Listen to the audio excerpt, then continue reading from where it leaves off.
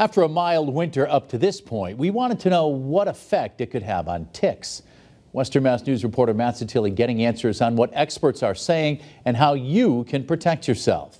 If those mild temperatures go through the spring, we'll be seeing a lot of bites really starting now. At Tick Report in Amherst, Paul Killinger and his crew are always on the clock studying ticks, whether it's June or January. We think of a tick season as being in the summer. They aren't really paying attention to that. They're looking at temperature, humidity, the length of the day. After the warmest January on record in Western Mass, Killinger says he's monitoring an uptick this spring if mild temperatures continue. Here at the lab, a team of experts are standing by and can get you your results in as quickly as 24 hours. Whether you're going to test or not, it's always good to write the date you removed it, who it was biting, where it was. At Tick Report, the team conducts DNA and RNA testing to find out what germs the tick is carrying. The main tick risk here in the Northeast, which is the deer tick.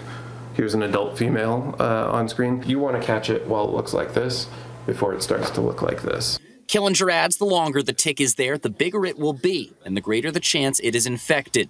He advises to check yourself, your dogs, and especially your kids under the age of 11. The hair is really risky with kids, and that's where we see ticks attached for a long time and present the greatest risk. In addition to testing, you can use online resources to discover the risks right in your backyard. You can search by zip code or by state and see what ticks are coming from there, what sort of diseases are they carrying. And always protect yourself with repellents. I really like permethrin-treated clothing.